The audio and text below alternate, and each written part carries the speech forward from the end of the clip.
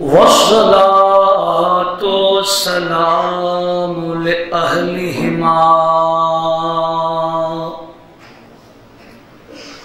أما بعد فقد قال الله تعالى في شان حبيبه تعظيما له وتوقيرا أعوذ بالله من الشيطان الرجيم إن الله وملائكته يصلون على النبي يا أيها الذين آمنوا صلوا عليه وسلموا تسليما صلى الله على وآله وصحبه اللهم صل على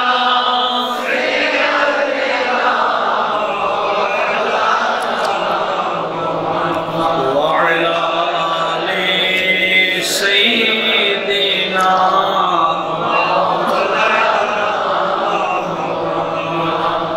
کیا کروں تعریف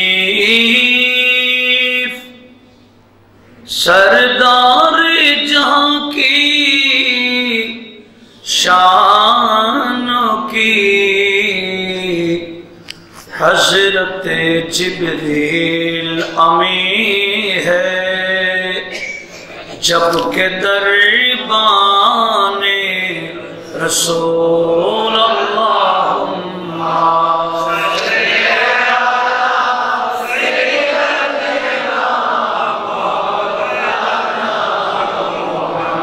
وعلى آل سيدنا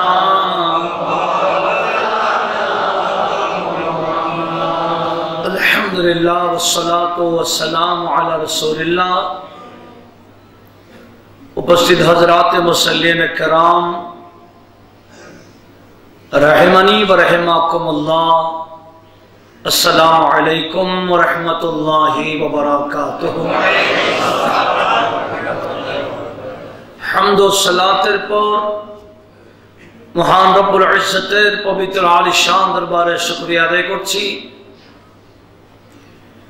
যিনি আমাদেরকে পবিত্র মাহে রজবুল মুরাজ্জবের তৃতীয় জুমাদের মানুষে মসজিদে সমবেত হবার তৌফিক এবং সুযোগ দিয়েছেন শুকর আতান সবাই মোহব্বতের আওয়াজে বড় করে বলি আলহামদুলিল্লাহ নবীজির পবিত্র চরণে বেহাদ দুরূদ পাকের হাদিয়া প্রেরণ করছি যে নবীজির ওসিলায় আমরা 5 ওয়াক্ত নামাজ মেরাজের রজনীতে পেয়েছি বলুন আলহামদুলিল্লাহ সম্মানিত উপস্থিতি আমরা সূরাত যুখরুফের আয়াত নম্বর 80 অতটুকু শেষ করেছিলাম যেখানে রব্বুল ইজ্জত ইরশাদ করেছেন নাউযু বিল্লাহি মিনাশ শাইতানির রাজীম আম ইয়াহসাবুন আন্না লা নাসমাউ সিররাহুম ওয়া নাজওয়াহুম বালা ওয়া রাসূলুনা লাদাইহিম ইয়াকতুবুন আল্লাহ বলেন তারা কি এটা ধারণা করে আন্না লা নাসমাউ আমি আল্লাহ শুনি না সিররাহুম তাদের গোপন বিষয় বলা আল্লাহ বলেন না না হ্যাঁ আমি অবশ্যই শুনি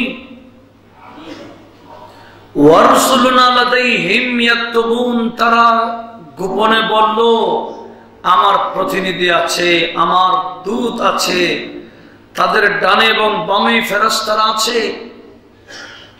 এরা ইয়াকতুবুন লেখে। একটু জোরে বলুন না সুবহানাল্লাহ। ফেরেশতারা লেখে না? আমরা দেখি ফেরেশতাদেরকে লিখন শিক্ষা দিয়েছেন কে? কথাটা বলতে হচ্ছে ইদানিং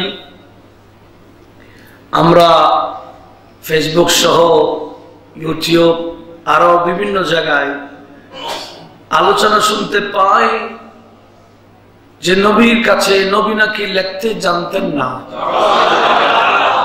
পড়তেও জানতেন না, আলিফ বা তাহফা এগুলা নবী নাকি চিনতেন না। কত বড় মারাত্মক! নবুয়ত প্রচারের আগে, ওহী নাযিল হওয়ার আগে নবীজি কখনো লেখেন নাই, কখনো কোনো কিতাব পড়েন নাই, এটা ঠিক। এর অর্থ এটা নবীজি লিখতে জানতেন না বা পড়তে জানতেন না এরকম বিষয় না। পড়তেও জানতেন, লিখতেও জানতেন। পড়েন নাই, লেখেন নাই কেন? এটা একটা হিকমত। আমার আল্লাহ এই হিকমতটাকে নিজেই প্রকাশ করে দিলেন কোরআন নাযিল করে, যাতে নবীর ব্যাপারে উল্টা সিধা বলতে না পারে। একটু জোরে বলুন না সুবহানাল্লাহ। কোরআনে পাক সূরা আনকাবুত, কি বললাম? সূরা আনকাবুতের আপনার 48 নম্বর আয়াত। দেখেন অনেকে এক এক টাইটেল দেয়, কেউ বলে ডক্টর, কেউ বলে আজহারি, কেউ বলে এই সেই, কত যায়। কিন্তু যাদের কাছে যতই কিছু নাম দিক না কেন, বক্তব্যই প্রমাণ দিবে তার কাছে কি আছে, কতটুকু ইলমের গভীরতা, এটা তার আলোচনাই বোঝা যায়। তো আমার আল্লাহ কি বললেন সূরা আনকাবুতের 48 নম্বর আয়াত, এটা নোট রাখবেন, সবাইকে নোট রাখা দরকার।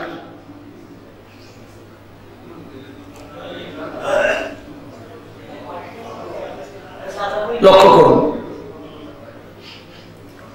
সূরা আনকাবুতের 48তম আয়াতে আল্লাহ পাক ইরশাদ করেছেন, ওয়ামা কুনতা তাতলু মিন ক্বাবলিহি মিন কিতাব। রাসূল, আপনি ওহী নাযিল হওয়ার পূর্বে কখনো কিতাব পড়েন নাই। মা কুনতা তাতলু মিন ক্বাবলিহি আই মিন ক্বাবলি নুজুলিল কোরআন। এই নুজুলে কোরআনের আগে আপনি কখনো কোনো কিতাব পড়েন নাই। ওয়ালা তাখুতুহু বিয়ামিনিক, আপনার ডান হাতে কোনো লেখা লেখেন নাই। কেন? আপনি পড়তে জানেন না, লিখতে জানেন না, এরকম আল্লাহ বলেন লেখাপড়া তো আমি শিখাইছি আপনাকে, পড়াও আমি শিখাইলাম, লেখাও আমি শিখাইলাম। 40 বছর লেখারও প্রয়োজন নেই, পড়ারও প্রয়োজন নেই। কেন? আল্লাহ বলেন আরতাবাল মুবতিলুন, আপনাকে কোনো কিতাব পড়তে দেখলে, কোনো কিছু লিখতে দেখলে মক্কার কাফের মুশরিকরা বলবে ইনি তো পড়তে জানেন, লিখতে জানেন, এগুলো উনি বানাই বানাই লেখে লেখে আমাদেরকে শোনাচ্ছে, আল্লাহর কালাম বলে চলাই দিচ্ছে। একটু জোরে বলুন নাউজুবিল্লাহ। এই সন্দেহ করবে বিদায় কালামুল্লাহ, কোরআনকে আল্লাহর কালাম নয় মনে করবে বিদায় আল্লাহ বলেন লেখারও দরকার নেই, যাতে মানুষ বুঝতে পারে ইনাকে তো কখনো পড়তে দেখে নাই, কখনো কিছু লিখতে দেখি না, ইনি এরকম কালাম কেন বলছে, নিশ্চয়ই ইনি এটা ওনার না, এটা আল্লাহর কালাম। এই হিকমতে এটা বুঝাইবার জন্য আমার আল্লাহ বলেন লেখারও প্রয়োজন নাই, পড়ারও প্রয়োজন নেই। এর অর্থ কি নবী পড়তে জানেন না? নবীজি করব সর্বপ্রথম ওহী যখন নাজিল হলো, জিবরিল এসে বললেন ইকরা।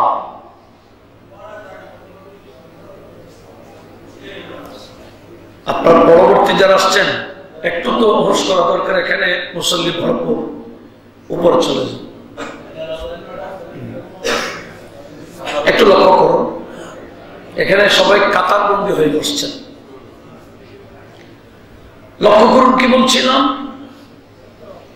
ইকরা পড়ুন।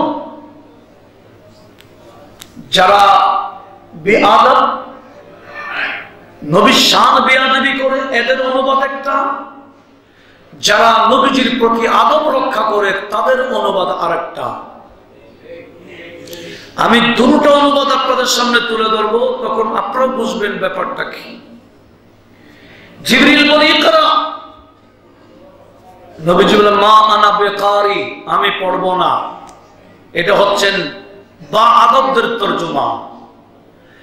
আর মা আনা বেকারি, আমি পড়তে জানি না, এটা তরজমা বেআদবের। আচ্ছা, আমি পড়তে জানি না, তো জিবরিল আবার কেন বললেন ইকরা? আমি পড়তে জানি না বললে জিবরিল আবার কেন বলেন ইকরা? আপনি যদি বলেন আমি পড়তে জানি না, আমি আবার বলবো পড়ো, তো শেষ গেছে, চ্যাপ্টার শেষ। আমি পড়তে জানি না আর বলবো না, পড়ো আর বলবো না। তাহলে বোঝা গেল আমি পড়তে জানি না অর্থ ঠিক না, কারণ জিবরিল আবার বলেন পড়ুন, নবীজি বলেন পড়বো না। জিবরিল বলে পড়ুন, নবীজি বলে পড়বো না। কেন? ওগো জিবরিল, কার নামে পড়বো আগে সেটা বলো। জিবরিল যতক্ষণ ইকরা বিইসমি রাব্বিক, বিইসমি রাব্বিক, বিইসমি রাব্বিক যতক্ষণ বলেন নাই, নবীজি বলেন ততক্ষণ আমি পড়বো না। আমি পড়তে জানি কিন্তু পড়বো না। আমার আল্লাহর নাম নিচ্ছ না কেন? বিষয় কি আর তারা বুঝায় কি? তাহলে জিবরিল পড়ুন পড়ুন কবার বললেন। যদি অনুবাদটা হয় আমি পড়তে জানি না, তাহলে দুইবার পড়াটা বেকার। দুইবার পড়াটা কি? তো জিবরিল এটা আল্লাহর পক্ষ থেকে আসছে, বেকার কোনো কাজ করার জন্য আসছে? তাহলে অনুবাদ দেখেন, তুমি তো সবাই তাফসীর সবাই করে, মুসলমান সবাই দাবি করে, অনুবাদ কত পার্থক্য দেখেন। মা আনা বেকারি মানে আমি मैं पढ़ूंगा नहीं, मैं अनपढ़ नहीं, ऐसा नहीं, मैं पढ़ूंगा नहीं। আমি পড়বো না। কেন পড়বেন না? বারবার বলছে হুজুর পড়েন, পড়ুন। নবীজিকে যতক্ষণ বিইসমি রাব্বিকা বলেন নাই, আমার নবী ততক্ষণ পড়েন নাই। এটাই হলো বাস্তবতা। আর আমি পড়তে জানি না বলা, এটা বেয়াদবি। পড়তে জানবেন না কেন? আমার নবীকে গোটা কোরআন দুনিয়াতে পাঠাবার আগে সবকিছু বয়ান সহ শিক্ষা দিয়েছেন কে? আল্লাহ। নবীজি বলেন আমি তেমনি আসি নাই, বুইস্তু, আমাকে পাঠানো হয়েছে। বুইস্তু, আমাকে পাঠানো হয়েছে। কেন? মুআল্লিমান, শিক্ষক হিসেবে। তো যেই নবীকে শিক্ষক হিসেবে পাঠালেন, তো উনি পড়তে জানেন না? তো যিনি পড়তে জানেন না, লিখতে জানেন না, উনি কিভাবে আবার টিচার হয়? দেখেন কত বড় মারাত্মক বিষয়। এটা কি সাধারণ বেয়াদবি নবীর সাথে নবীজিকে নিরক্ষর বলা? এটা নবীর গুণকে ইনকার করা। নবীর গুণকে অস্বীকার করার নাম কাফের। কাফের মানে অস্বীকারী। আল্লাহ নবীজিকে গুণ দিয়েছেন, একটা কোন কেউ যদি অস্বীকার করে তার নাম কাফের, মানে অস্বীকারী। নবীর শানকে অস্বীকার করলে তার নাম কাফের। তাকে আর স্ত্রীকে তালাক দিতে হবে না। যে বান্দা বলেছে নবী নিরক্ষর, সে যদি তওবা ছাড়া আবার নতুন ভাবে কলমা না পড়ে, সে জিনায় লিপ্ত থাকবে। তার স্ত্রী তালাক হয়ে গেছে, এটা শরীয়তের ফয়সালা।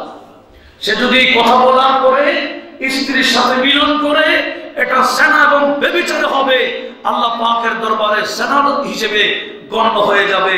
একটু জোরে বলুন নাউজুবিল্লাহ। এটা কি আমার ফতোয়া বলুন? এটা শরীয়তের ফয়সালা, শোনায় না। আল্লাহ পাক সুবহানাহু ওয়া তাআলা সবাইকে এই ব্যাপারে সতর্ক থাকার তৌফিক দান করুন। আপনারা ফেসবুকে লিখে দিতে পারেন, যেই বান্দা বলেছে নবী নিরক্ষর, তার স্ত্রী তালাক হয়ে গেছে, তাকে নতুন ভাবে আবার আগ্রহ করতে হবে, সে নতুন ভাবে মুসলমান হতে হবে, তার বিয়েটাও নতুন ভাবে করতে হবে। আব্দের তাজদীদ করা ছাড়া এটা জিনা এবং ব্যভিচার হবে। আল্লাহ পাক সুবহানাহু ওয়া তাআলা সবাইকে এই বিষয়ে সতর্ক থাকার তৌফিক দান করুন। একটু মহব্বতের আওয়াজে বলুন না আমিন। নবীজি পড়তেও জানতেন, নবীজি একাধিকবার লিখেছেন, একাধিকবার। আচ্ছা, বুখারী শরীফের চেয়ে বড় দলিল আছে। কিতাবুস হুদাই বগাবিতে উহুদের আপার হুদাইবিয়া সন্ধি লেখার সময় মওলা আলী শেরে খোদাকে লিখে দিয়েছেন লেখার জন্য।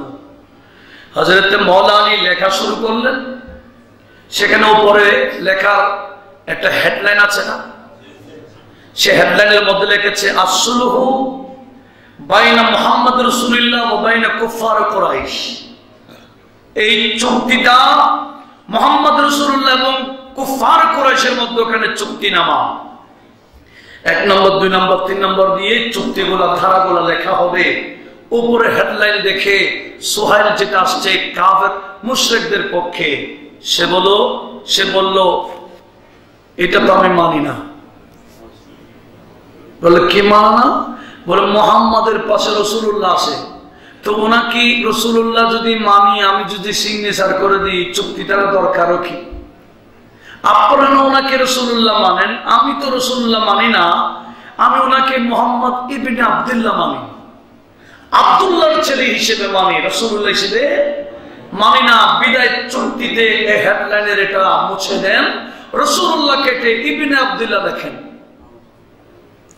আমার নবীজি বলেন, আলী শুনো নাই কি বলছে, কেটে দাও, ইবনে আব্দুল্লাহ লিখে দাও। হযরত মওলা আলী বলে, ইয়া রাসূলুল্লাহ, আমার হাত দিয়ে রাসূলুল্লাহ লিখেছি, আমি এটা প্রাণে মনে প্রাণে বিশ্বাস করি, আমি এটা কাটতে পারবো না। নবীজি বলে, তুমি পারবে না, আমাকে দাও। আমার নবীজি নিজের হাতে নিয়ে কলম নিয়ে একটানে কেটে দিলেন, পাশে দিয়ে আমার নবী ইবনে আব্দুল্লাহ নিজের হাতে লিখে দিলেন। আর যার কাছে আলিফ বা তা সা এই অক্ষর জ্ঞান ছিল না বলে উনি ইবনে আব্দুল্লাহ লিখলো কিভাবে? কথা একটু ভালো করে শুনে, এটা বুখারী শরীফের রওয়ায়াত বলতেছি। তো তার কাছে আমার নবীজি নিজের হাতে লিখেছেন, এই জ্ঞান তার কাছে নাই, কিন্তু মানুষ তার আলোচনা শোনার জন্য পাগল হয়ে গেছে। কিন্তু সতর্ক থাকতে হবে, এই সমস্ত বেয়াদবের আলোচনা শুনলে কখন যে কার নিজের ওই বান্দা তো বেঈমান কত হাজার মানুষকে বেঈমান করে ফেলতেছে আল্লাহই জানে। আল্লাহ আমাদেরকে সতর্ক থাকার তৌফিক দান করুন। সেজন্য আমার নবী বলেন, ফানজুরু আম্মান তাখুযুনাহু দীনাকুম, উম্মত আমার দ্বীনি কথা কার থেকে শুনতেছো, কার থেকে শুনছো দ্বীনি কথা? আগে শোনার আগে খেয়াল করো বান্দাকে, সে কি বেয়াদব, নবীর শানে কি বেয়াদবি করে না নবীর পক্ষে কথা বলে, আগে সেটা দেখো। আগে দেখো সে নবীর পক্ষে বলবে না বিপক্ষে বলবে। উচ্চ আওয়াজে বলুন নাউজুবিল্লাহ। সে আরো কিছুদিন আগে একটা বক্তব্য দিয়েছিল, আমার নবীজির কাছে নাকি 6 প্যাক ছিল। জিম যারা করে এরা ভাস্তাল ফেলে এখানে পেটের মধ্যে 6 মানি 6 প্যাক মানি ভাত, এই পেটে নাকি রাসূলের এদিকে 3টা এদিকে 3টা ভাত ছিল, 6টি ভাত। নবীজির সিনা নাকি উপর ছিল, বুক একটু উপর ছিল, পেট চাপা ছিল, 6 প্যাক ছিল। কত মারাত্মক হাদিসের সাথে তার বক্তব্যের কোনো মিল নাই। হাদিসে পাক খুললে দেখা যায় ইমামে তিরমিজি শামাইলে তিরমিজির মধ্যে নবীজির হুলিয়া মোবারক বয়ান দিয়েছেন, সেখানে আছে নবীজির সিনা এবং পেট বরাবরই ছিল, কোনটা উঁচু ছিল না, কোনটা নিচে ছিল না, পেট এবং সিনা নবীজির কি ছিল? বরাবর ছিল। এগুলো বলে থেকে আমার নবী বলে, হ্যাঁ আখিরি জামানায় কিছু দাজ্জাল বের হবে, কাযযাব বের হবে, মিথ্যুক বের হবে, এরা এমন এমন কথা বলবে যে কথাগুলো আপনার নবী বলছেন তুমিও শোনো নাই, তোমার বাপ দাদারাও শুনে নাই, এরকম কথা নতুন নতুন কথা শুনবে, এরা দাজ্জাল, বড় কাযযাব। একটু জোরে বলুন নাউজুবিল্লাহ। বর্তমানে আমরা এগুলো শুনছি। আল্লাহ সুবহানাহু ওয়া তাআলা সকল মুসলিম মিল্লাতকে এই সমস্ত বেয়াদব থেকে হেফাজত করুক, আমিন বলি। আসলে আমি কি বলতে চাইছি না, নবীজি হুদাইবিয়ার সন্ধির চুক্তিতেও লিখেছেন, এমনকি সূরা কদর যখন নাযিল হলো, সূরা কদর নাযিল হওয়া পরে আমার নবীজি একদিন মওলা আলী শেরে খুদাও ছিলেন, সিদ্দিক আকবর ফারুক আজমও ছিলেন, ইনারা তিনজনের সামনে আমার নবীজি সূরা কদর নাযিল করলেন, এটা পড়তেছেন। মরু এলাকা, বালিময় এলাকা ছিল, বালু, সে বালির মধ্যে নবীজি নিজের শাহাদাত আঙ্গুল দিয়ে ইন্না আনসালনাহু ফি লাইলাতিল কদর নবীজি আঙ্গুল দিয়ে লিখতেছেন। তো যিনি লিখতে জানেন না উনি কখনো লিখতে পারবেন? দেখো বালির মধ্যে নবীজি ইন্না আনসালনাহু ফি লাইলাতিল কদর লিখলেন এবং পড়াইলেন, পড়ো। এমনকি নবীজি বোর্ড অঙ্কন করে শিখাইতেন বিসমিল্লাহ কিভাবে লিখবেন, মিমটা কি নিচু দিবেন না উপরে দিবেন, এইরকম বাঁকা দিবেন না সোজা দিবেন, এইরকম নবীজি প্র্যাকটিক্যাল শিক্ষা দিয়েছেন। এমনকি আমার নবীজি ত্রিভুজ, চতুর্ভুজ, আরবিতে মুরাব্বা, মুসাল্লাস বলা হয়, এগুলো অঙ্কন করে করে নবীজি প্র্যাকটিক্যাল শিক্ষা দিতেন।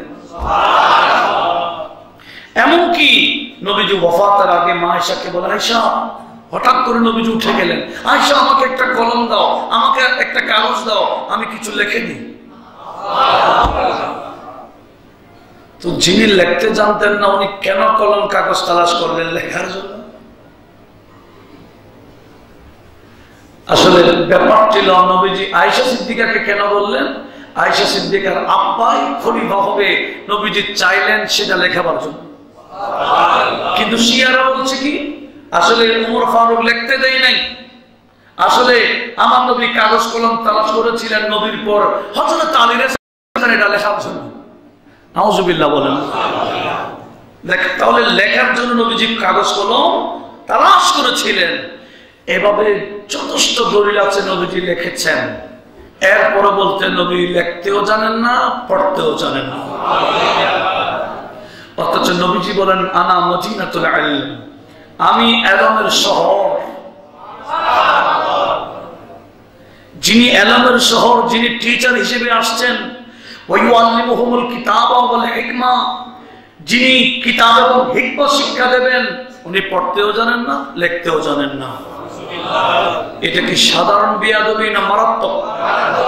আল্লাহ পাক সুবহানাহু ওয়া তাআলা সবাইকে সতর্ক থাকার তৌফিক দান করুন। আসুন, তাহলে লেখেন নাই, পড়েন নাই কেন? সূরা আনকাবুত 48 নম্বর আয়াতে দলিল দিয়ে বলেছিলাম, লেখেন নাই, পড়েন নাই ওহী নাযিল হওয়ার আগে কেন? লাআরতাবাল মুবতালুন, বাতিলরা সন্দেহ পোষণ করবে কোরআন নিয়ে, সেজন্য লেখেন নাই, পড়েন নাই। নতুবা নবী পড়তেও জানতেন, লিখতেও জানতেন। এটাই হলো সমাধান। আল্লাহ এই সমাধানকে সবাইকে মেনে নেওয়ার তৌফিক দান করুন। আচ্ছা, আমার আল্লাহ বলল রাসূলুনা লাদাইহিম ইয়াকতুবুন, তারা গোপনে কি বলে না বলে আমার কিছু রাসূল আছে ফেরেশতা, এরা কি করে? আমি বলেছিলাম ফেরেশতারাও লিখতে জানে, শিখালেন কে? তো নবীও লিখতে জানেন, শিখালেন কে? আল্লাহ যেখানে নিজেই বলেন আল্লামা বিল কলম, আল্লাহ বলেন আল্লামাকা মা লাম তাকুন তাআলাম। রাসূল আপনি যা জানতেন না আমি আল্লাহ আপনাকে শিখাইছি। তো কি দ্বারা শিখাইছেন? সূরা কলমের মধ্যে, সূরা আলাকের মধ্যে, ইকরার মধ্যে আল্লাহ বলতেছেন আল্লামা বিল কলম, আমি নবীকে কলম দ্বারা শিক্ষা দিয়েছি। কি দ্বারা? এটা কোরআন। আসুন ফেরেশতারা লিখে, কুল হে রাসূল আপনি বলুন, ইন কানা লিররহমানি ওয়ালাদুন ফানা আউয়ালুল আবিদিন। রাসূল এরা বলতেছে আল্লাহর ছেলেও আছে, আল্লাহর মেয়েও আছে। যেমন সূরা তাওবা 30 নম্বর আয়াত, যেখানে আমার আল্লাহ বলে ওয়াকালাতুল ইয়াহুদ উযাইর ইবনুল্লাহ ওয়া ক্বালাতিন নাসারা ঈসা ইবনুল্লাহ। ইহুদিরা বলতো উযাইর আল্লাহর ছেলে, নাসারারা বলতো ঈসা আল্লাহর ছেলে। একটু জোরে বলুন না নাউযুবিল্লাহ। তারা এগুলা যখন বলাবলি করতেছে, রাসূলকে আল্লাহ বলেন কুল হে রাসূল আপনি বলুন। কি বলবেন? ইন কানা লিররহমানি ওয়ালাদুন, আমার আল্লাহর যদি ওয়ালাদ হইতো, সন্তান হতো, সন্তান এবং বাবার জুস, সন্তান হলো বাবার অংশ, সন্তান বাবার অংশ। তাহলে আল্লাহর যদি সন্তান থাকতো, তাহলে ফানা আউয়ালুল আবিদিন, ওই আল্লাহর সন্তানের ইবাদত 1 নাম্বার আমি করতাম। আল্লাহর সন্তানের ইবাদত আমি নবী করতাম। তো আমি করতেছি না কেন? কারণ আল্লাহর কোনো সন্তান নাই, ছেলে নাই, মেয়ে নাই, যার কারণে আমি আল্লাহ ছাড়া কারো ইবাদত করি না। জোরে বলুন সুবহানাল্লাহ। আল্লাহর যদি ছেলে সন্তান থাকতো, তাহলে 1 নম্বর ইবাদত আল্লাহর এবং আল্লাহর ছেলের ইবাদত আমি করতাম। এরা যেগুলো বলতেছে এগুলো সম্পূর্ণ মিথ্যা। আল্লাহর কোনো ছেলেও নাই। আচ্ছা, ছেলে মেয়ে কার থাকবে? একটা প্রশ্ন আসে। যিনি মারা যাবেন তার বংশ ধরে রাখার জন্য ছেলে মেয়ে থাকে, আছে না? দুনিয়াতে কেউ না কেউ তার নাম নেওয়ার জন্য ছেলে মেয়ে থাকে। আল্লাহ বলেন আমার ছেলেরও দরকার নেই, আমার মেয়েরও দরকার নাই, কারণ আমি মারা তো যাব না। আমি তো, আমার তো মরণ নাই। আনা হাইয়ুন আনা লা আমুত, আমি মরবো না, আমি জিন্দাই থাকবো।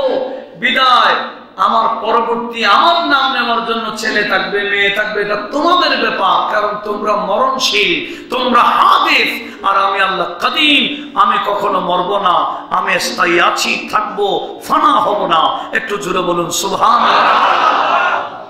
ছেলে মেয়েদের কি জন্য? বংশ বিস্তারের জন্য, ওই বান্দার অস্তিত্ব থাকার জন্য।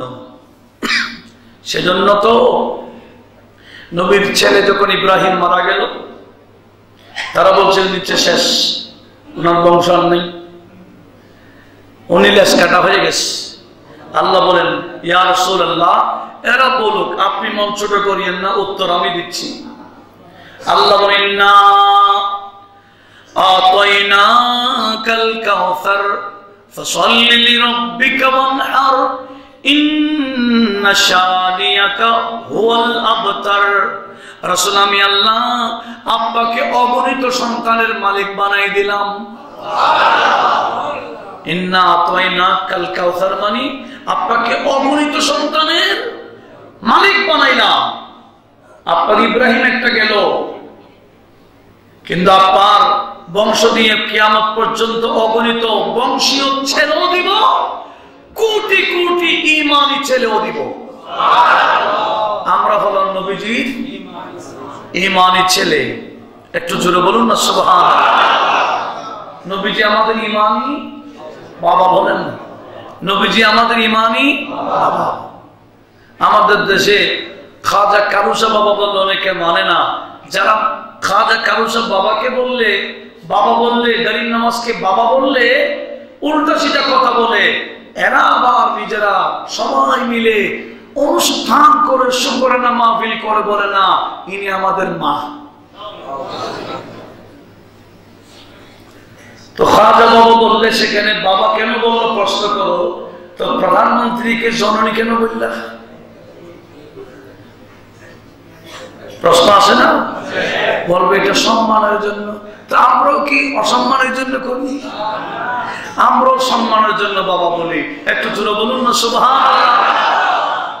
নিজেদের জন্য জায়েজ হয়ে যায়, আরেকজনের জন্য না জায়েজ হয়ে যায়। এটা কি ধরনের ধর্ম? তাহলে বোঝা গেল ধর্মটা মন গড়া, মন গড়া। আল্লাহ পাক সুবহানাহু ওয়া তাআলা এই সমস্ত ফিতনা থেকে আমাদেরকে হেফাজত করুক, আমিন। নবী হচ্ছেন ঈমানদারের ঈমানি বাবা।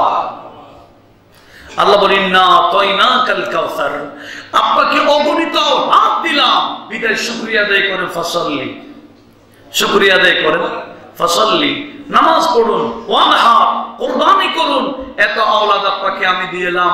তবে আমি আল্লাহ বলে দিলাম ইন্না শানিয়াকা হুয়াল আবতার, যে আপনাকে নির্বংশ বলেছে, লেজ কাটা বলেছে, আমি আল্লাহ বললাম সে নিজেই লেজ কাটা, সে নির্বংশ হয়ে যাবে। আপনি নির্বংশ হবেন না। নবীজির বংশ এখনো আছে কিনা? অনেকে বলে নবীর বংশ আছে, তো না থাকলে সূরা কাউসার কেন নাযিল করলেন? নবীর বংশ থাকবে এটাই প্রমাণ দেওয়ার জন্য সূরা কাউসার। একটু জোরে বলুন না সুবহানাল্লাহ। আল্লাহ পাক এই বিষয়গুলো সবাইকে বোঝার তৌফিক দান করুন। তাহলে সন্তান কার থাকবে? যিনি মারা যাবেন। তাহলে আমার নবীও মারা গেছে, নবীজির পরও সন্তান আছে না? নবী মারা গেছেন সব ঠিক, সমস্ত নবী রাসূলরা মারা যায়। তবে মারা যাওয়ার পরপর ইনাদেরকে কবরে ঢুকাই দিলে দুনিয়াতে যেভাবে পানাহার করে জিন্দা থাকেন, ঠিক কবরে সেভাবেই জিন্দা হয়ে যান। তো রাসূল আপনি বলুন, আল্লাহর কোন ছেলে থাকলে এক নম্বরে ইবাদত আমি করতাম, আমি করতেছি না কেন? আল্লাহর কোন ছেলে। সুবহান রাব্বিস সামাওয়াতি ওয়াল আরদি রাব্বিল আরশি আম্মা ইয়াসিফুন। রাসূল আপনি বলুন সুবহান রাব্বিস সামাওয়াতি ওয়াল আরদ, আসমান জমিনের যিনি রব উনি পবিত্র, ওনার কোনো সন্তান নাই, ওনার কোনো স্ত্রী নাই, ওনার কোনো বেটি নাই। স্ত্রী হওয়া থেকে, মেয়ে হওয়া থেকে, সন্তান হওয়া থেকে রব্বুস সামাওয়াতি ওয়াল আরদ উনি পবিত্র। জোরে বলুন সুবহানাল্লাহ। রব্বিল আরশ, ইনি আরশের মালিক। আম্মা ইয়াসিফুন, ওই খোদা পবিত্র, ওই খোদা সুবহান, কুত্তেকে সুবহান, কুত্তেকে পবিত্র।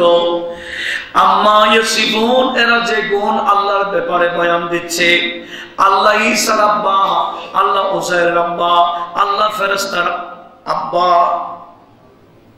মরিয়ম আল্লাহর স্ত্রী, এই যে বলা বলি করতেছে, আল্লাহ বলে সুবহানা আম্মা ইয়াসিফুন, আমি আল্লাহ পবিত্র, যা তারা বর্ণনা করতেছে সেখান থেকে উচ্চ আওয়াজে বলুন সুবহানাল্লাহ। ইয়াহুদু ফাদারহুম ইয়াহুদু ওয়া ইয়ালআবু হাত্তা ইউলাকু ইয়াওমাহুমুল্লাযী ইউআদুন।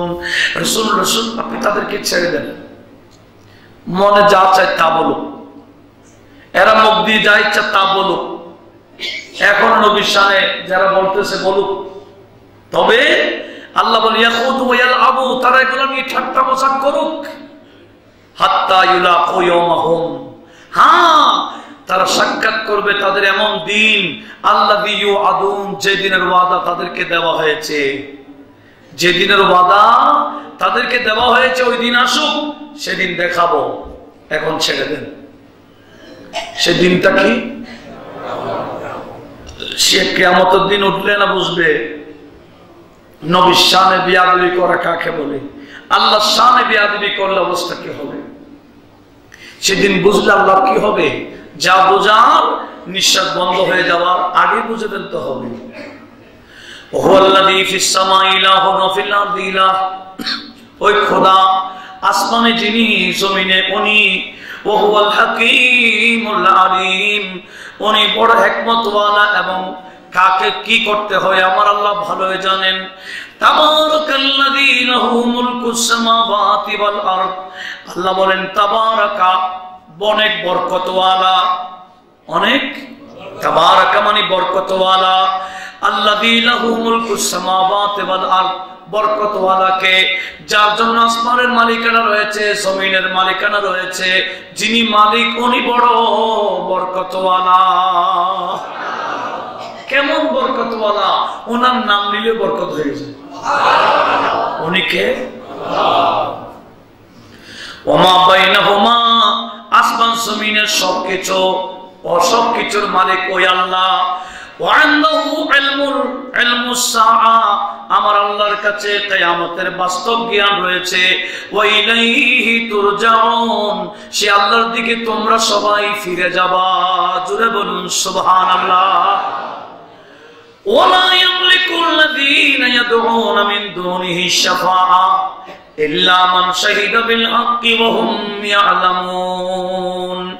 আল্লাহ বলেন লা ইয়ামলিকুল্লাযীনা ইয়াদউনা মিন দুনিহি শাফাআ, যারা আল্লাহ ছাড়া অন্য কারো ইবাদত করলে এরা কখনো শাফাআতের মালিক হতে পারবে না। আল্লাহ ছাড়া অন্য কারো ইবাদত করলে সে কি পাবে না? শাফাআতের মালিক হতে। তাহলে বোঝা গেল যিনি আল্লাহর ইবাদত করবে উনি শাফাআত করতে পারবে। কথা বোঝা যায়? আয়াত খেয়াল করুন। আমার আল্লাহ বললেন ইয়ামলিকুনাল্লাযীনা, ওই বান্দারা মালিক হবে না। কিসের মালিক? আশ-শাফাআ, শাফাআতের মালিক কারা? ইয়াদউনা মিন দুনিহি, যারা আল্লাহ ছাড়া অন্য কারো ইবাদত করে, মূর্তি পূজা করে, এই পূজা করে, সেই পূজা করে, এই রকম আল্লাহ ছাড়া অন্য কারো ইবাদত করলে এরা শাফাআত করতে। তাহলে শাফাআত করতে পারবে কারা? যারা এক আল্লাহর ইবাদত করে। কারণ শাফাআত করার অনুমতি কে দেবেন? আল্লাহ। কাদেরকে দিবেন? যারা আল্লাহর ইবাদত করেছিলেন। একটু আওয়াজ দিয়ে বলুন না সুবহানাল্লাহ। আল্লাহ বলেন ইল্লা মান শাহিদা বিল হক, আল্লাহকে হক হিসেবে যারা সাক্ষী দিয়েছিল, আল্লাহ হক হিসেবে যারা সাক্ষী দিয়েছে, আল্লাহ ছাড়া কোনো মাবুদ নাই, সাক্ষী যারা দিয়েছিল, আমার আল্লাহ শাফাআতের মালিক বানাবেন ওই বান্দাদেরকে। ওহুম ইয়ালামুন, এরাই জানে আল্লাহ হক, আল্লাহ ছাড়া অন্য মাবুদ না হক। অন্য মাবুদ, আমরা আল্লাহ ছাড়া কারো ইবাদত করি না। এরপরে বলছে লাইন সাআলতাহুম, হে রাসূল আপনি তাদের থেকে যখন জিজ্ঞেস করবেন মান খালাকাহুম, এদেরকে কে বানাইলো, তোমরা কাদের মূর্তি বানাচ্ছ, কাদের পূজা করতেছো, কাকে ইবাদত করছো, তোমাদেরকে বানাইলো কে? তো এরা নিজেরাই বলে লা ইয়াকুলুনাল্লাহ, এরা বলে কি আমাদেরকে কে বানাইলো? আল্লাহ। তো আল্লাহ তোমাদেরকে বানাইলো, মুখ দিয়ে বলো ইবাদত আল্লাহর করো না কেন? মূর্তির ইবাদত করো কেন? ফান্না ইউফাকুন, কেন তোমরা এদিক সেদিক ঘুরতেছো? একবার লাতের দিকে, আরেকবার মানাতের দিকে, আরেকবার উজ্জার দিকে, হরমোনের দিকে, বিভিন্ন মূর্তির দিকে কেন যাচ্ছ? যাবে কোন দিকে? এই আয়াতগুলো নাযিল হয়েছে কাদের ব্যাপারে? মূর্তি। কেন মূর্তির ইবাদত করতে বিদায়? এই মুশরিক, এই কাফেররা, খারজিরা, ওয়াহাবিরা, বর্তমান হেফাজতিরা এই আয়াতগুলো লাগাই দিয়ে ওলিউল্লাহর কাছে, তোমরা ওলির মাজার গুনে কেন আল্লাহর না ইবাদত করো? আয়াতগুলো লাগাই দিয়ে কাদের ব্যাপারে? আয়াত নাযিল হলো মূর্তির ইবাদত করতো, এদেরকে বলা হয়েছে। আর আমরা ওলিউল্লাহর কাছে যাই কাকে বলার জন্য? কেন? আল্লাহ বলে আমি সহজে পাবে আমাকে আমার বন্ধুর দরবার, ওলিউল্লাহর দরবার মানে আল্লাহ পাওয়ার দরবার। একটু জোরে বলুন না সুবহানাল্লাহ। তাহলে আমরা ওলিউল্লাহর দরবারে যাই কাকে? আল্লাহ ছাড়া কারো ইবাদত করার জন্য না, ওই আল্লাহকে পাওয়ার জন্য আল্লাহর দরবারে আমরা মুনাজাত করি, ফরিয়াদ করি। সে ওলির দরবারে কি? আয়াত নাযিল হলো মূর্তির ব্যাপারে, লাগাই দেই এগুলা হলো খারিজি চিনার অন্যতম আলামত। আল্লাহ পাক সুবহানাহু ওয়া তাআলা এই খারিজিদের থেকে আমাদের হেফাজত করুক, আমিন বলেন। আল্লাহ বলে ওয়াকিহি ইয়া রাব্বি ইন্না হাউলাই কওমুন লা ইউমিনুন। আল্লাহ বলে ওয়াকিলিহি, আমি আমার বন্ধুর শপথ করে বলছি, আমার বন্ধু নবী কথার শপথ করে বলছি। বন্ধু কি বলেছেন? ইয়া রব, আমার বন্ধু নবী বলেছেন ইয়া রব, হে রব ইন্না হাউলাই কওমুন লা ইউমিনুন, এরা তো এমন কওম যাদেরকে এত বুঝাইলাম এরা তো ঈমান আনে না, এরা তো ঈমান আনবে না। আল্লাহ বলেন ঠিক আছে, অনেকদিন বুঝাইলেন, এদের পিছনে আর থাকার দরকার নেই। ফাসফাহ আনহুম, আপনি তাদেরকে মাফ করে তাদের থেকে চলে আসুন। ওয়া কুল সালাম, তাদেরকে সালাম দিয়ে দেন। আমরা কথাই কথা বলি না, বিদায় দিয়ে দেন, সালাম দিয়ে দেন। ফাসাউফা ইয়ালামুন, অতি শীঘ্রই তারা বুঝবে। আপনার কথা না বুঝলে, না শুনলে অবস্থা কি হবে অতি শীঘ্রই বুঝতে পারবে। আপনি এই আয়াতটা নাযিল হয়েছে মক্কাতে, আর মদিনাতে হিজরত করার পর এই আয়াত নসখ হয়ে গেছে। কিরকম? তাদেরকে সালাম দেন, তখন তো সালাম দেওয়ার জন্য বলেছেন, আর হিজরত করার পরে বলেছেন ফাকতুল মুশরিকিন। একটু জোরে বলুন না সুবহানাল্লাহ। হিজরত করা বলেন কি হলো? এই মুশরিক যারা আপনার বিরুদ্ধে অবস্থান করতেছে এদের সাথে জিহাদ করুন। তো এই আয়াত নসখ হয়ে গেছে। তেলাওয়াত ঠিক আছে, পড়লে সওয়াব হবে, দলিল দিতে পারবেন না কেন? এই আয়াতের হুকুম আমার আল্লাহ নিজেই মনসুখ করে দিয়েছেন, রহিত করে দিয়েছেন। একটু জোরে বলুন না সুবহানাল্লাহ। এই আয়াত থেকে অনেকে বলতেছেন কাফেরদেরকে শুধু সালাম বলা যাবে, আসসালামু আলাইকুম বলা যাবে না, শুধু কি বলা যাবে? সালাম, এতটুকু বলা যাবে। আর জমহুর উলামায়ে কেরাম বলেন না, কোন বেদিনকে সালাম বলার সুযোগ নেই। এই আয়াত রহিত হয়ে গেছে। এগুলো সালাম দেওয়ার জন্য বলেছেন কখন? হিজরত করার আগে। হিজরত করার পরে তার কোনো সালাম নাই। আল্লাহ পাক সুবহানাহু ওয়া তাআলা আমাদের সবাইকে এই বিষয়গুলো লক্ষ্য রাখার তৌফিক দান করুন। আমি এই সূরাতুল যুখরুফ শেষ করে দিয়েছি, একটু টাইম বেশি হলো, শেষ করে দিলাম কেন? আসতেছে শবে বরাত, এরপর আসতেছে সূরা দুখান। সে সূরা দুখানের শুরুতেই শবে বরাতের আলোচনা আছে, যার কারণে ব্যাপক আলোচনা ইনশাআল্লাহ শবে বরাত নিয়ে হবে। তাফসীর আমরা শুরু করব সূরা দুখানের। আল্লাহ পাক শুনে আমাদের ঈমান আরো মজবুত করার তৌফিক। আমি দরুদ